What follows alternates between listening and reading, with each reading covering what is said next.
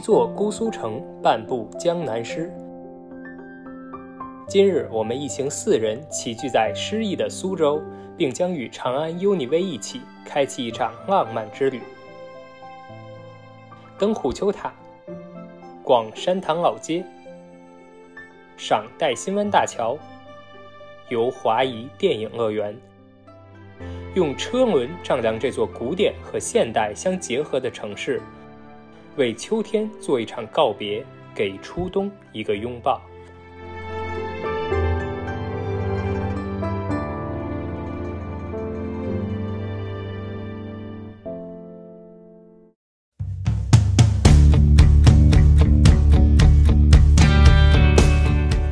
那我们的第一站呢是岱新湾大桥。刚刚一聊才知道，原来维晨就是 Uni-V 1.5T 的车主。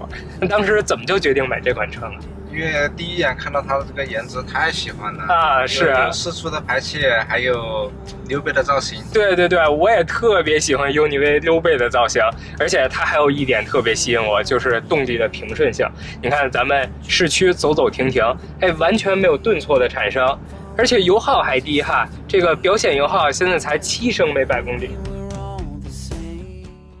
岱新湾大桥桥体有72孔，蜿蜒曲折呈 S 形，在桥上远眺太湖，采天地之灵气，纳八方之胸襟，无需多余滤镜，随手一拍，每一帧都满溢着清新文艺。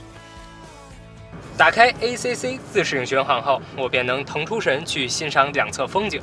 Uni-V 的辅助驾驶真是我缓解疲劳的利器。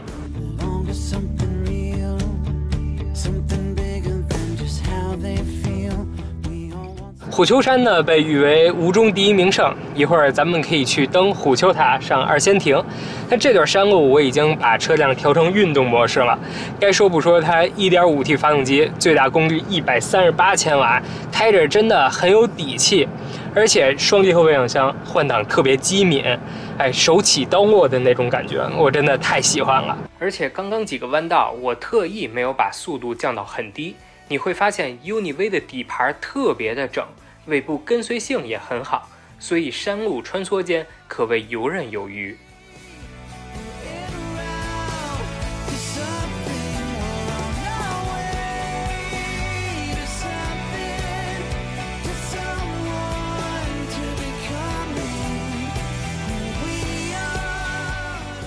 咱们的身边就是虎丘的剑池，那从上面看呢，特别像一把平铺的利剑，而且你们看剑尖的位置，是不是与 Uni-V 3角形能量锥体有些类似呢？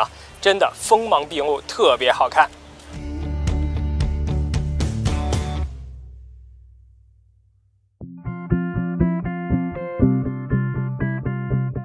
烟雨的苏州，气温骤降。此时打开座椅加热，让温暖环绕全身。而在炎热的夏日，它还有通风功能，真的是怕热星人的福音。现在已经是晚上6点钟了，我们正在赶往七里山塘的路上，正好赶上苏州的晚高峰啊。不过呢 ，Uni-V 开起来真的是很轻快，油门也跟脚。所以即便路上很堵，但驾驶着并不闹心，它的舒适性也非常的不错。对对对，其实这主要是那个悬挂的功劳。Uni-V 的悬挂调教属于软硬适中的，很有韧性，所以在化解路面一些细碎颠簸时做得非常到位。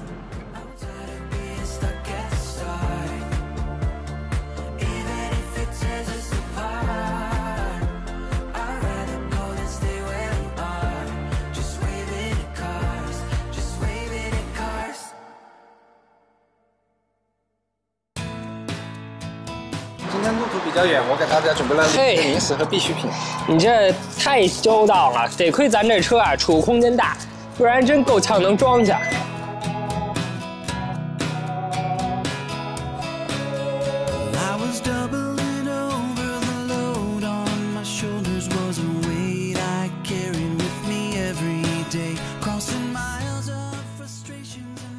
华谊兄弟电影世界是国内首个以自持华语 IP 为主题的电影小视频大型文化体验项目，同时呢，也是最近热映大片《狄仁杰通天帝国》和800的拍摄地。那刚刚我们玩了一圈，真的非常震撼，尤其是站在徐克导演斥巨资打造的通天浮屠下时，能更真切地感受到女帝当年的威严。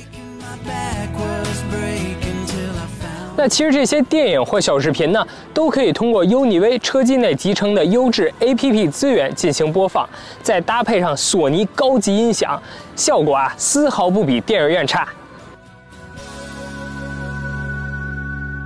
时间过得真快2天的行程就这么结束了。那大家玩的怎么样？跟大家一起超级开心，而且我之前还担心 Uni-V 毕竟不是 SUV， 能不能胜任外出旅行？没想到整趟玩下来都非常的惬意。